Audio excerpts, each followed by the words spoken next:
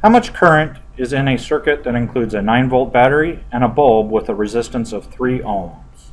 So the givens that I have are my voltage is 9 volts, my resistance is 3 ohms, and what is it asking for? It's looking for the current. So I'm looking for I, and that is in amps.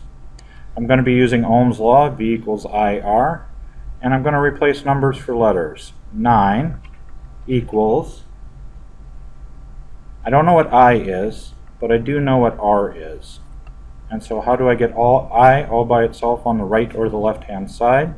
I'll divide by 3, cancel, cancel. Whatever I do to the left, I have to do to the right.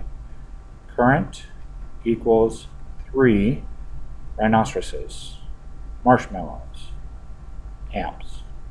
I'll circle that to denote that that's the correct answer.